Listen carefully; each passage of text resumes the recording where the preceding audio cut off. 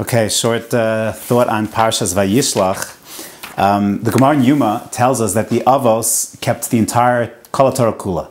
The Gemara tells us that somehow they intuited the mitzvos and they kept the entire Torah. The Gemara says even mitzvos d'Rabbanan were kept by the Avos, and the Gemara gives Avram as an example who performed the mitzvah of Eruv Tafshilin. In this week's parsha, we find in Perek Lamed Gimel Pasuk Yud Ches, the Torah tells us, "Vayavo Yaakov Shalem Ir Shechem." After the battle with the sorrow Shal Esav, the confrontation with Esav, Yaakov comes Shalem Ir Shechem, Asher be'eretz Canaan bevo mipadan Aram vayichan es penei ha'ir, and he encamps. The Pshuta Shal Mikra, he encamps around this city. However, Rashi, and developed further by the Medrash, says that it was Erev Shabbos Haya.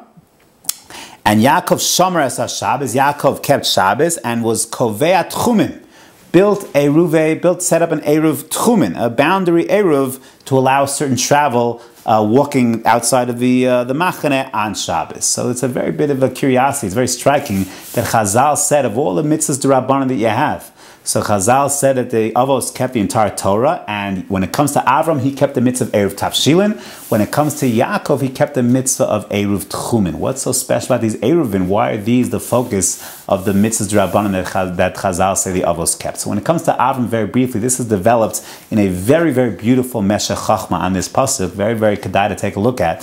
The Meshech Chachma tells when it comes to Eruv Tafshilin, so one has to study Maseches Beitza, but one knows when it comes to Eruv Tafshilin, really, to go ahead and cook from a Yom Tov to a Shabbos, from Yom Tov to the day after Yom Tov, really should be an Isser Deoraisa. It should be a real serious problem. However, the Gemara cites that there's a concept called Hoil. Hoil v'kloi orchim chazile, hashtanami chazile. That what allows us to cook from Yom Tov to the day after is Minat Torah. Really, it should be a problem in Isser Deoraisa of Bishul. And Eruv Tafshilin is not going to lift an Isser Deoraisa. But since if I start preparing heavily, in the back recesses of my mind, let's say guests would come. If guests would come, so I would give that food to the guests. I would give it to the guests. So there's a latent in the back of my mind, a bit of kavana, a bit of das, that maybe there is a use for this food today. And that already then, the preparation therefore could be seen as being for today. It's only Isser D'Rabbanan therefore to do so for tomorrow. And Eruv Tafshilin lifts that Isser D'Rabbanan. Chazal could lift their own Isurei D'Rabbanan. So the Meshech Chachma says, why did Chazal pick Eruv Tafshilin as the mitzvah D'Rabbanan that Avram fulfilled? Because we know Avram is the Isha Chesed.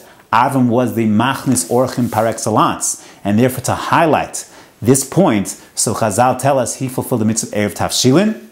Because Eruv Tafshilin, the whole premise of the mitzvah of Eruv Tafshilin is the idea of Orchim coming, of Hachnasas Orchim, and therefore that's the mitzvah that is highlighted by Chazal. That's Avram's mitzvah.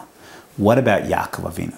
So Yaakov built Eruv Tchumin. What's the idea over here? So here the Meshech Chachma says, unlike Avram Avinu, Avram's Ohel was open on all four sides. He was the Machnis Orech, he invited everyone. He was the Makarev Es HaNefesh Asher Asu B'Charan par excellence.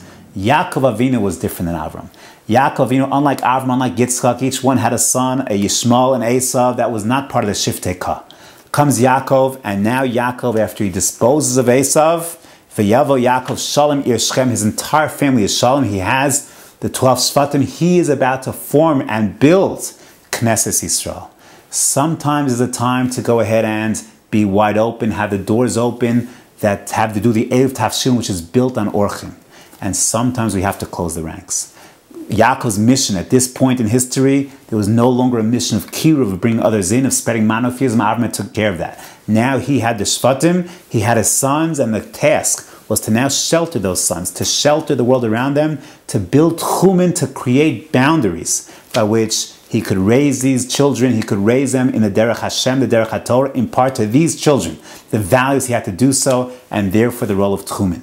We live in a very complex society. Sometimes the role is to open up, to do kiv, to go out and be the Avrams. And sometimes we have to close ourselves in. We have to protect our families. We have to protect our unique culture. And in a world that is very, very challenging to us, the culture and the secular world out there, which is very invasive and permeates and pervades every aspect of our existence, whether it's inside our homes, our computers, our televisions. So at some point, there's a crucial obligation of making tchumin, In modern parlance, I might say filtering, to create a certain filtration to limit that which penetrates. This is the yesod of Yaakov at this point in time. It's tchumen that have to be created. This is perhaps what we say in our davening, that Avram Yagel Yitzchak Yiranein Yaakov Uvanav Yanuchubo. That now it's Yaakov Uvanav, it's the family of Yaakov. It's the time now to protect, to nurture, to create those boundaries, and that's what's going to give Knesset Yisrael that ability to go ahead and meet the challenges ahead as they go down to Mitzrayim, as they go into Golus. It's because the tchumen that are created by Yaakov,